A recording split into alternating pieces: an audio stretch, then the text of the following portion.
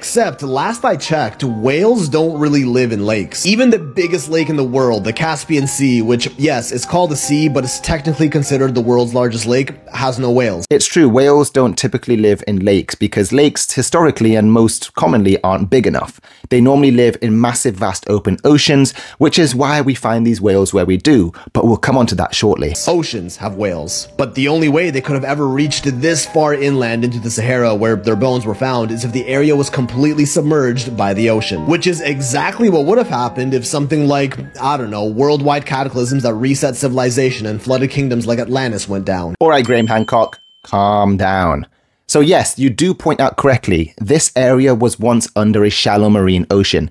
You see, if we go back to the Eocene, we have what is known as the Tethys Sea. This was a huge body of water that connected up through the middle between Africa and Eurasia, and therefore flooded parts of what is today continental Africa. This includes Egypt. But let's be very clear here. This was around 40 million years ago. Not 15,000, not 10,000, not 5,000. There were no lost civilizations around at this time. Whatever he says, complete nonsense. It's not true. But I don't know, it's just a theory. Everything's just a theory. Unfortunately, in science, when we use the word theory, we can't just be blasé about it. There has to be some sort of factual evidence with a scientific theory which backs it up. The Sahara Desert is one of the least studied places on Earth due to its harsh climate and politically unstable regions. This area in particular has come to be known as Wadi al-Hitan, the Valley of the Whales, located in Egypt and may hold many other secrets that are going to take decades to uncover. Firstly, it's true, the Sahara and that area is more difficult to research due to the temperatures, but we do research quite a lot out there.